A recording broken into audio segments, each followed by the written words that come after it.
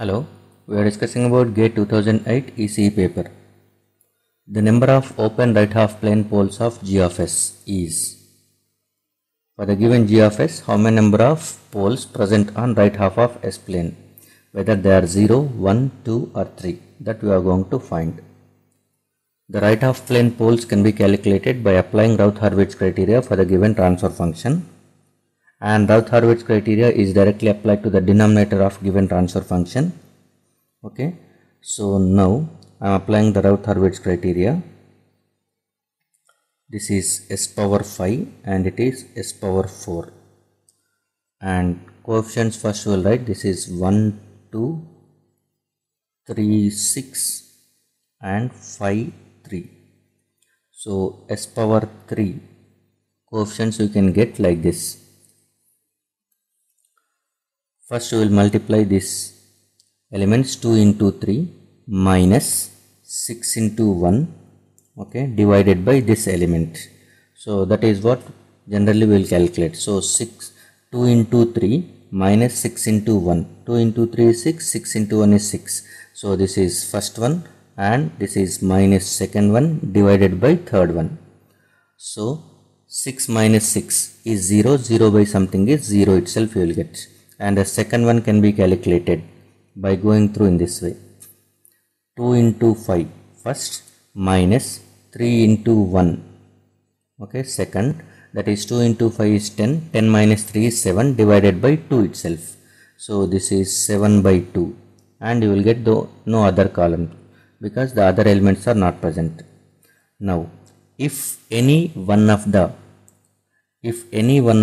row in Routh-Hurwitz criteria whose first element is 0, then the corresponding rows you are going to get it as S power 2 as infinite and S power 1 as infinite by infinite, S power 0 as going to be like this. So you cannot get a value, you cannot get a integer value, so you cannot specify the stability if you are getting one of the rows first element is 0. So that's why you must be replacing 0 with epsilon, and epsilon is going to be treated as is tending to 0 plus, that is a small positive value we will assume. Otherwise the next rows are going to be either 0 or infinity or undetermined. From that one there is no way of predicting the stability. So first replace this one. So this is S3 is now replacing with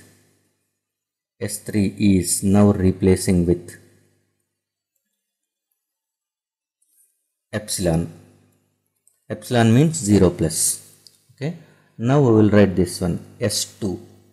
S2 can be written as 6 epsilon minus 7 by epsilon. 6 epsilon minus 7 by epsilon. So assume that one 6 epsilon minus 7 as something value as x. So x, let x is equal to 6 epsilon minus 7 divided by 6. Sorry, minus divided by epsilon. Okay, because every time writing this much bigger is going to be unnecessarily, it don't look good. So now the next value, if you are going to write 3 epsilon minus, you can assume it as 0, 0 into something is 0, 3 epsilon minus 0 divided by epsilon, you will get it as 3 itself. Next S power 1, now you are assuming that one it is x value.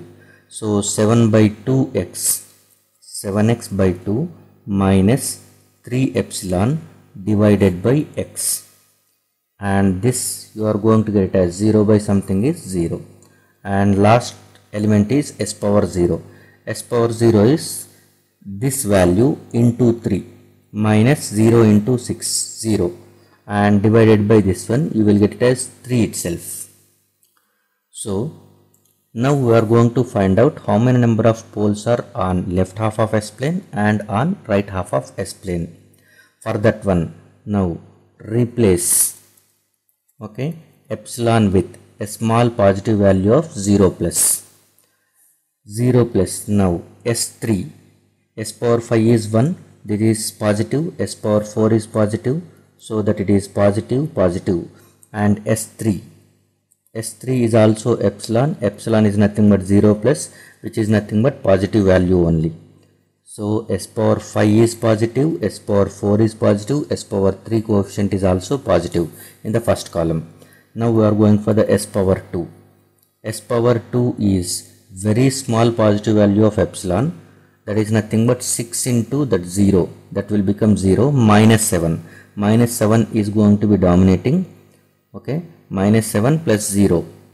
Then it is minus 7 divided by that small positive. So minus by plus is going to be negative only. So you will get a negative value. 6 epsilon minus 7 by epsilon. This x will be equal to negative value as epsilon tending to 0 plus. Okay, this will become some positive value in the denominator, and numerator is going to be having positive 0. So 6 into 0 is 0. 0 minus 7 is minus 7 divided by some positive value. So definitely you will get a negative value. So as epsilon tends to 0, x will be tending to negative value. Remember this one. So S2 will be negative. And next S1. S1 is going to be also, this is negative, negative, this is negative value. Okay, 7 by 2 into x. So this is negative and minus. Epsilon is positive, so that negative divided by negative. So you will get it as positive value. And S power 0 is positive. Okay, so the number of sign changes you can observe as all are positive. S power 5, 4, 3 coefficients. So positive to negative first sign change, and negative to positive second sign change. Number of sign changes are 2, and later the positive is continuing till the end, S power 0. So number of sign changes are 2. That means 2 poles are on right half of S plane. If the number of sign changes are 0, then no pole is on the right half of S plane, as there are 2 sign changes in the first column, so that we can specify that one there are 2 poles present in the right half of S plane. So the answer for this question is C.